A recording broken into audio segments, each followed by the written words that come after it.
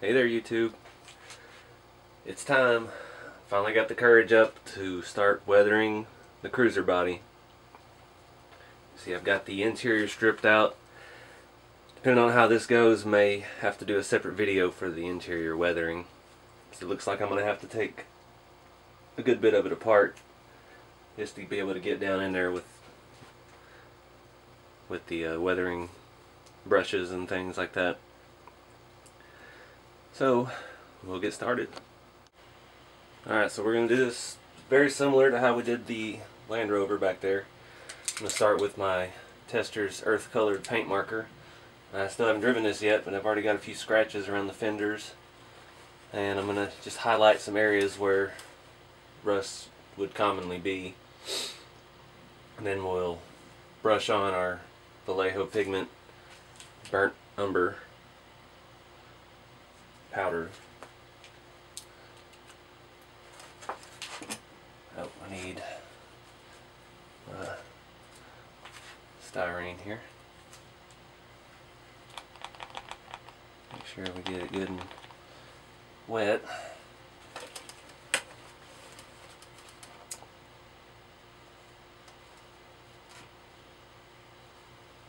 Just tap it on there all nice and rough.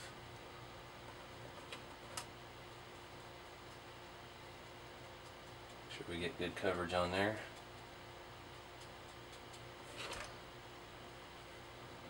Let's find us another spot. We should do a little down here on the running board. Just making this up as we go. Nothing set in stone. When we get to the other steps, we can hide some of this and blend it better. Leave some of that powder just laying around. Let's do a little bit on the rear quarter here.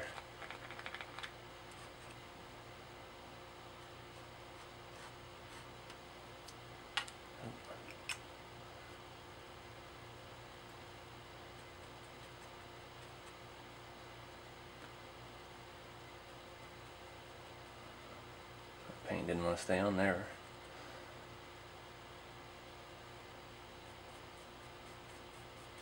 Making a mess down here. It's always good to have something down because this is messy. Alright, let's take a look around the other side. Alright, so I went ahead and did the driver's side. I just hit that hinge a little bit and leave that powder on there for a bit till the paint dries. I did go ahead and brush some of the powder. I've got a little bit down there as well, but just brushing that over the paint automatically adds a little faded, rusty tint to it. And try that before we do the rust all wet rust finish. See if we can add a little bit more depth to it. Just hit some spots with it. I'm just trying new things. Really don't want to screw this one up because I like this one a lot. But we'll see how it turns out. I'm gonna turn around here and do some on the back. All right, on the back here, I did all of the hinges, and including the latch in the middle. And I just hit a little bit around the spare tire mount, just brushing it straight down. Hopefully that'll come out like, you know, rust running down the paint, staining the paint over time. Got it in the cracks of the doors a little bit. I'm not sure how far I'm going to take this one. If you had watched my last video on the D110, I ran out of the black wash. And I thought I had some little Tester's black paint. Turned out to be a flat rubber finish, which gave a really neat effect. But this being such a lighter color, I'm a little afraid to try that. I may water that down a little bit more, but we'll worry about that when we get to that step. Alright, so I did come back around and hit the door hinges on the passenger side. I think I'm going to go ahead and do all the hinges, just for continuity. We'll see how that turns out. And if you get it like that, I just dabbed it in. Don't worry about it. Just cover it up with rust, and we'll cross that road when we get to the end and see how it looks. And all this excess powder I keep knocking off onto my towel here. I can kind of dab some of it back up with the brush if I need it. So it's not totally wasted. I guess if you really wanted to, you could I can shake this stuff off into something and try to recollect it, but not that worried about it right now. I haven't run out of these pigments, and I've had them for a long time, so they seem to go pretty far. Just gonna go ahead and get in that fender, wipe the cowl down. Again, I didn't really have any plan on where to start with this. I'm just making it up as we go. And hit this side.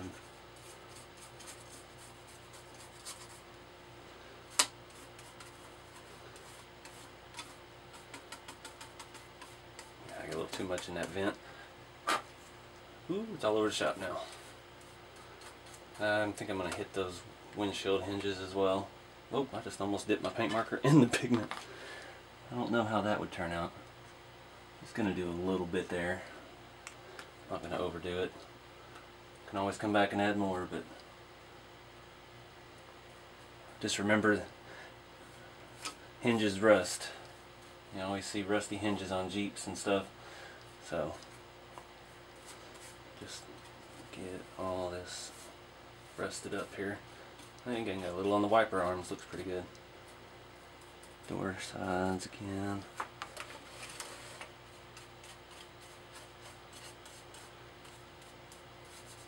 Alright, we'll let that dry. Start thinking about the next step. Alright, so I was just dusting down the front here with the powders.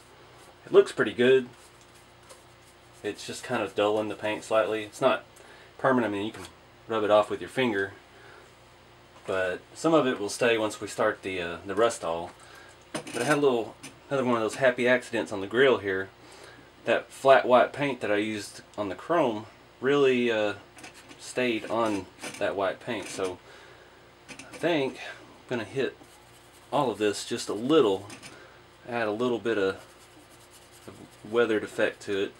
I accidentally got it on that one part and I was trying to rust that little spot there. If I can get enough of this off the blanket here, the towel. There's a good spot.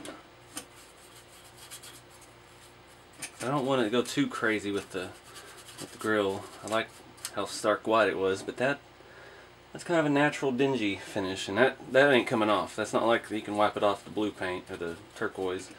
That stuff's on there a good bit better. Get it in the edge all the way around. Go ahead and hit the emblem too over there.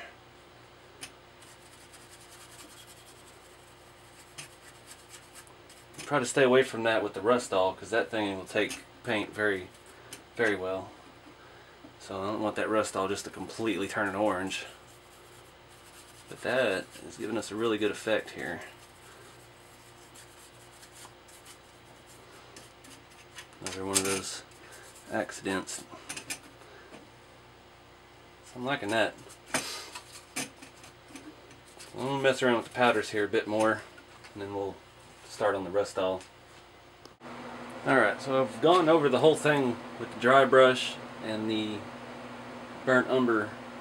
You can see there's a lot of extra dust on there, but this is a satin finish paint that I use, and it seems to be taking to that pretty well. And you can still wipe it off, but it's on there. It looks somewhat natural.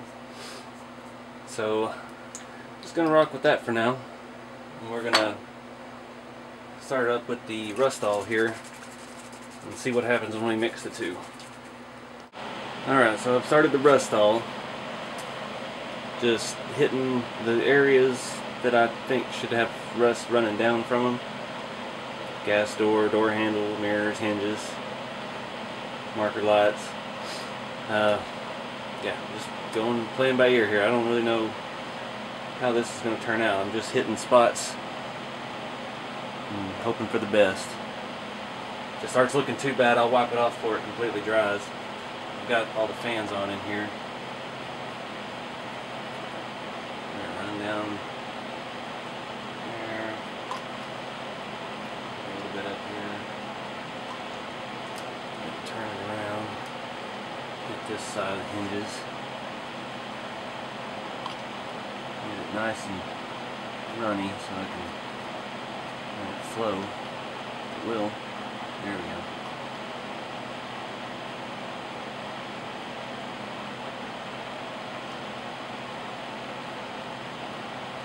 Again, I don't really know what I'm doing, so just hoping for the best. I know the Rustall takes to chrome pretty well, so I'm trying to hit the marker lights and the door handles pretty good with it. Let's do a little more right there. Oh Lord, I got a bunch down there.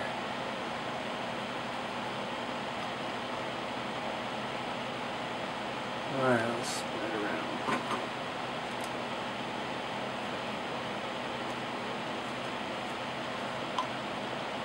Got all the fans turned on now. Help dry this stuff up. Let me get some on the spare tire mount here. It'd be cool if it looked like it was rusting.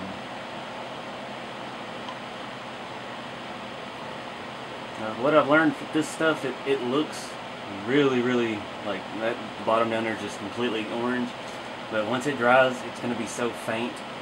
It takes several coats to get it to stay looking as thick as it does right now, so try not to be afraid of it.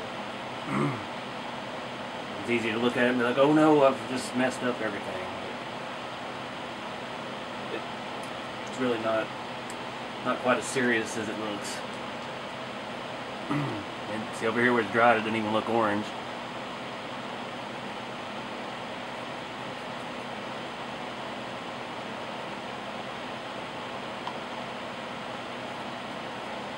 Go ahead and hit some of these spots again here. I still got a lot on the hood.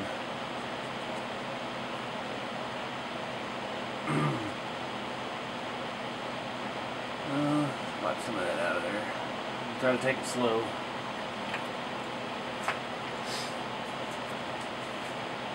Keep spinning it around here so my fan will dry it.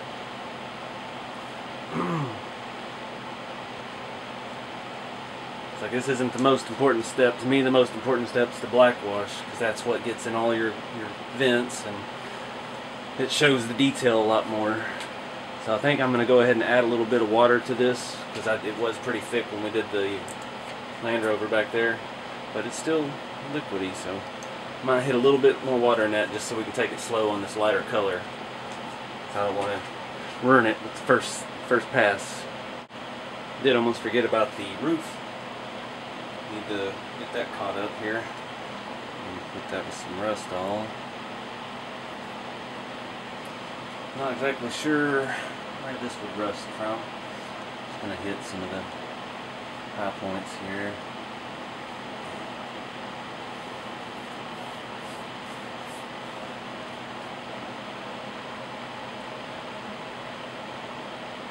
Like the windows rusting out. I guess we'll just hit it all over. I got it on the dang window. Get that quick because it will dry up. And we might do something to age the windows here later, but right now I don't want them orange. We might hit them with a Scotch-Brite or something, just kind of dull them a little bit. We don't want it to look brand new. The rest of it ain't gonna look brand new. As far as the white top, I'm not sure what I want to do with that yet. I didn't do much on the Land Rover. I did hit it with the super flat at the end, and I did get a little rust on it around the edges. But I really don't want to hit it with all this because I think it's just going to look tacky. It's going to look way too overdone. So we'll just maybe get a little bit on the edges, and we'll flatten it out with the third step of the process here. Might actually might do a little on the underside here. Those overhangs on the roof might rust a little bit, and then it makes sense.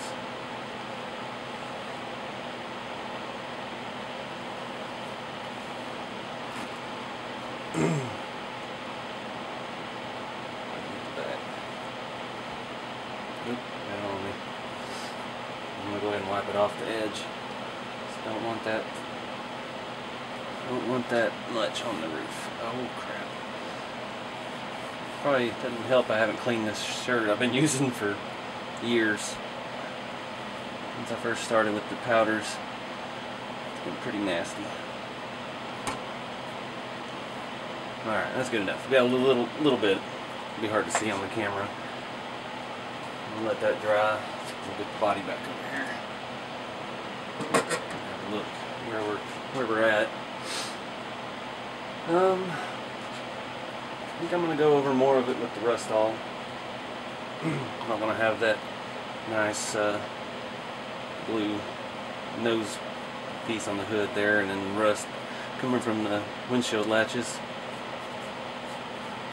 I'm trying to play a dangerous game down here with the grill. I don't want to get too much in there or on it. Some of that powder off.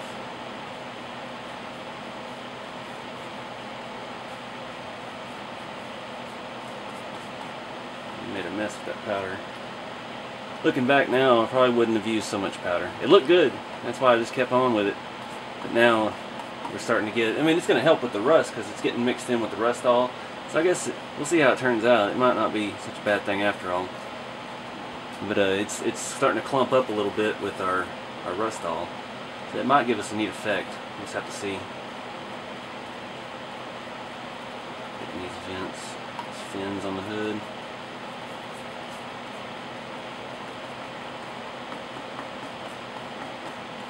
With this Rustall, it takes quite a while to dry, so we can wipe it down if it starts looking bad. Don't forget about your window frame either. It's important. You don't want to have that perfectly clean. The rest of it looks all crappy. Just hit it a little bit here and there. Up the doors too.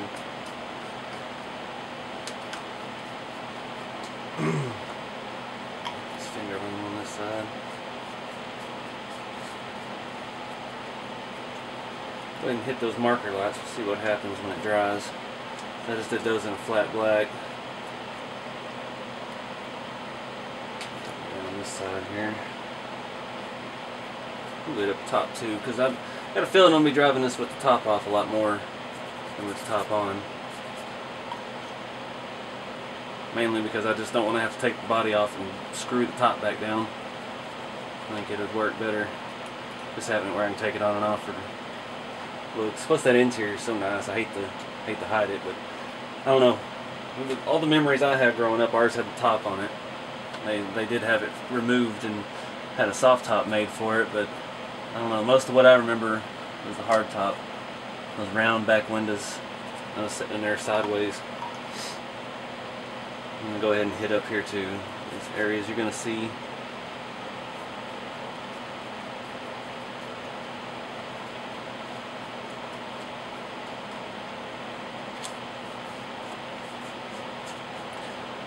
Now, it's good to have everything done. Like, I've got the emblems on, I've got the lights on.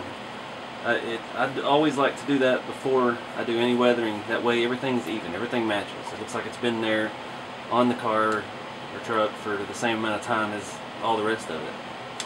You don't want to have nice shiny chrome door handles and blinker lights on something that's, you know, rusted out. This wouldn't make sense. So you gotta make it look, that looks pretty good. Looks pretty bad, but it looks pretty good. It's setting, you can see where it ran down earlier on our first coat. It runs down from mirrors and gas door, and now we're just kind of giving it a ugly final coat. Let's go ahead and hit everything again. Oh, I done one on the emblems on the back though. Try not to do too much on those because they're white. And I can wipe that down here in a minute. I'm going to go ahead and hit this aluminum bracket. I don't know what it's going to do, but we'll see. And make sure and get up behind it. Because if it's going to rust, it's going to be up in there behind it.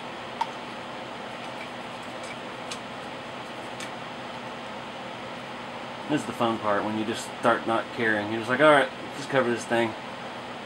Let's get it done. I don't know what's going to happen now, so let's just go with the flow. Get the insides of my doors, all the stuff you can see. I'm not sure how much of the windshield post you can see. I'm going to go ahead and hit that a little bit. just in case.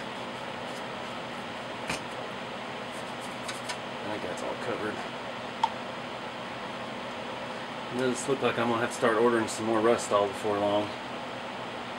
It's not going quite as far as, well, this has gone pretty far. I've done 3 Hiluxes, and then the only one I've really done right is the Land Rover back there. That's the one that got serious about.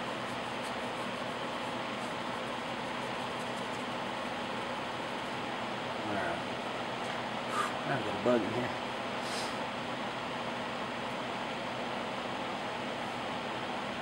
A little bit more up there.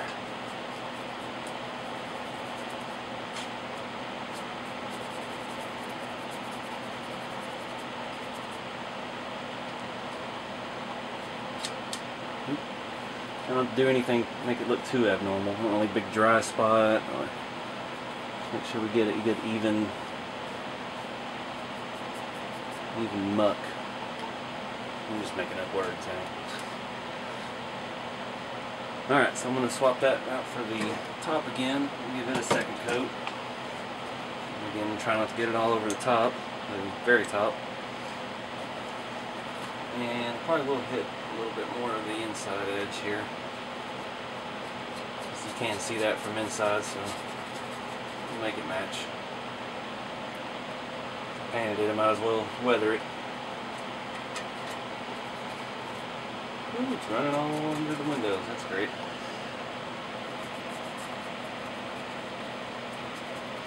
This may have been a really bad idea, we'll see.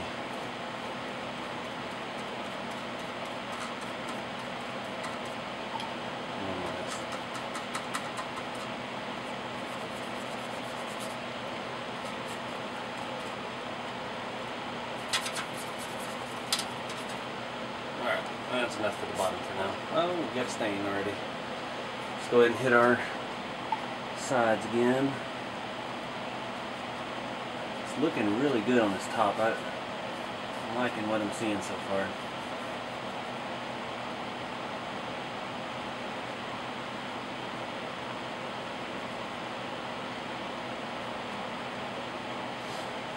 I'm going to go ahead and wrap this up so you don't have to sit here and watch me break. Alright, we're still waiting on the Rustall step 1 to dry. Just wanted to show a little bit of what we got so far. This thing is looking rough. I think it's going to turn out pretty good. We've got a good base. Probably needs another, it'll order me another 15 minutes or so to dry up. I got fans on it. I did see I missed that spot. I'll hit that here real quick. But I'm gonna let it dry. I did go ahead and grab another clean, dirty t-shirt because I really need to control how much of this black wash we're using this time. And I don't need any excess anything going on with it. So I'm gonna hit that one spot, we'll let it dry, and we'll pick up at the black wash. And a little update. Foolishly, or maybe wisely, realized the wheels weren't gonna look right with this body, so I went ahead and started trying to weather them a little bit. I hit them with the rust. We'll let that dry and see what happens. And flip it around to the other side. I was mentioned in another video I tried to start with the dull coat on some RC4wd Drive beadlock wheels, and it did not come out at all very well. It's just where, it's just random flat spots, doesn't really look weathered. But these being G-made wheels, a different finish, we'll see how it works. I hope it does work. Alright, so it looks like all the Rustall's about dry. It's time for the black wash. I did water this down just a little bit more. This is our, I'll show you, one of these little testers paints. Comes in a little set of, I think it was like a military set. This is flat. Oh, that ain't it. That's flat black. That's what I was looking for when I used the wrong one. Yeah, flat rubber. Got this at Hobby Lobby a long time ago. I think it was when I was detailing a driver for my other Hilux back there. So that's what we've added in. It was already the black wash. I was running low. Poured in about half that container and added some water. So now, move this mess out of the way. Let's get our clean shirt up here and let's dive in. Hope for the best. I'm going to start up around the windshield here. Try to get down in this vent. Get the hinges. Oh, I may have watered it down too much.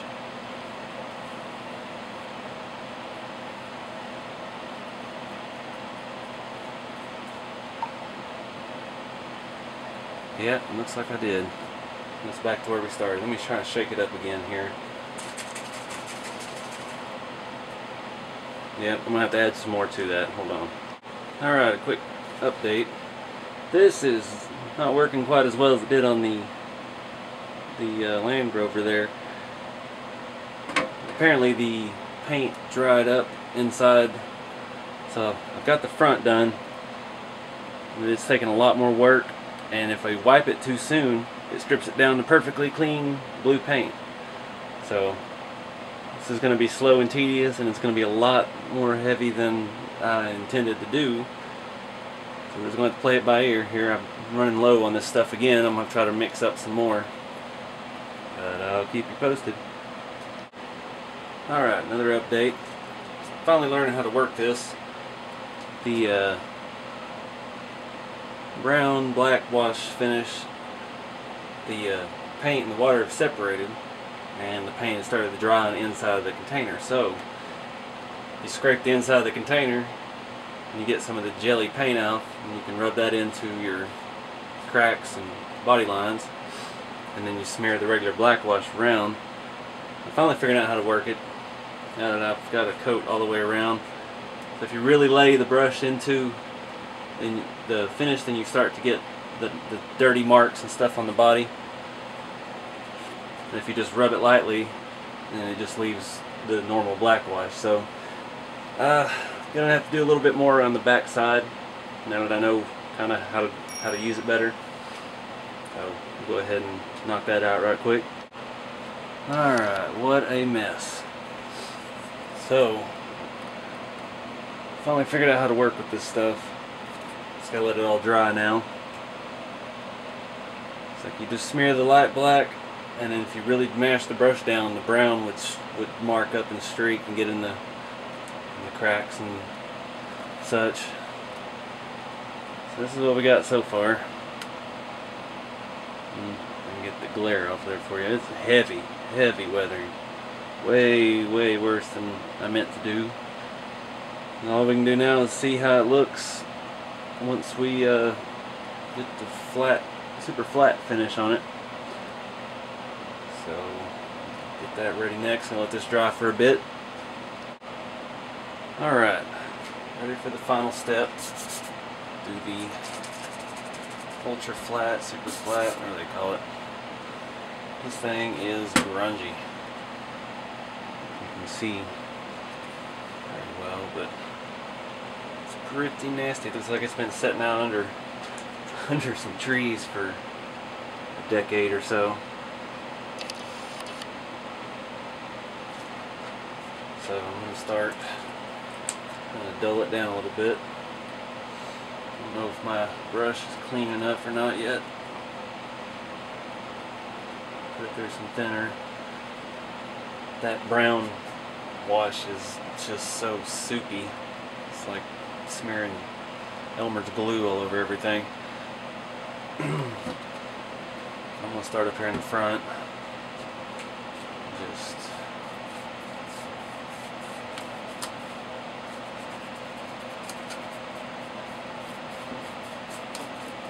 move it down. I won't make you watch all this. I'll go ahead and do one coat and come back. Alright, we got the first coat of super flat on and drying. Move the camera here, trying to get a little bit better lighting on it so you can just see how grungy it really is.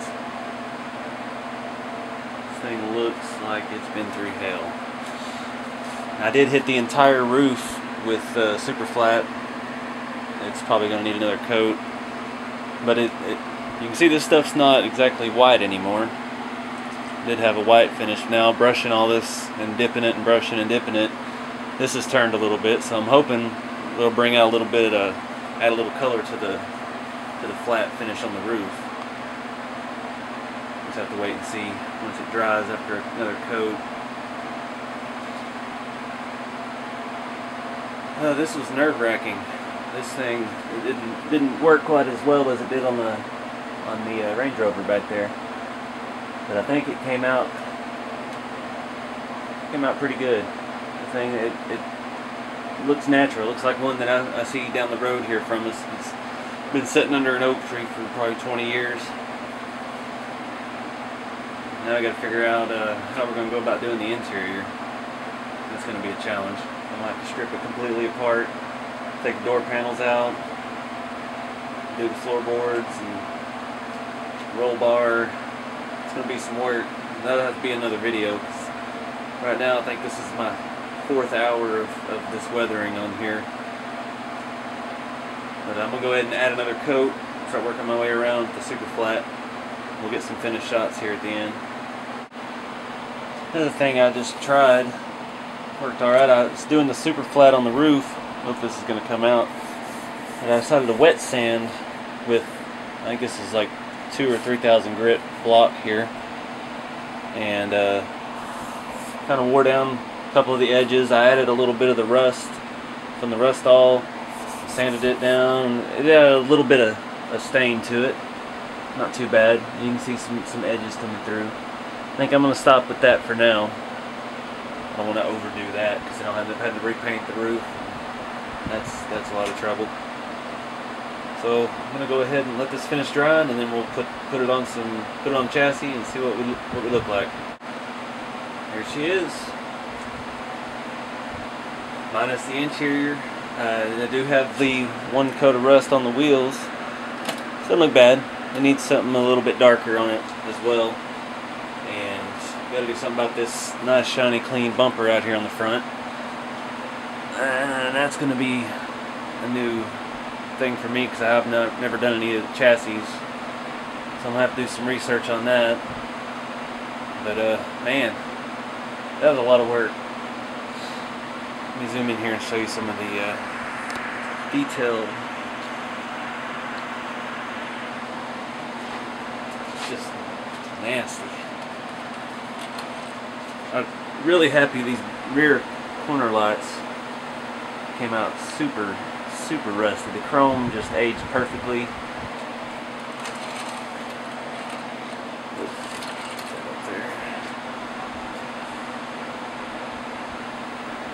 It's hard to see with that direct light on it, but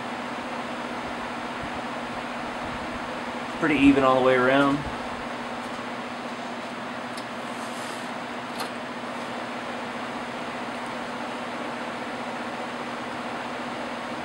Doesn't look quite as turquoise now. It looks a little bit more blue like the one I grew up with.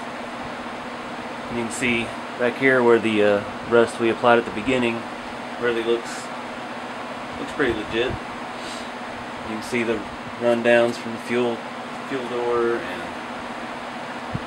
the hinges. Zoom in on these hinges. See some of the detail.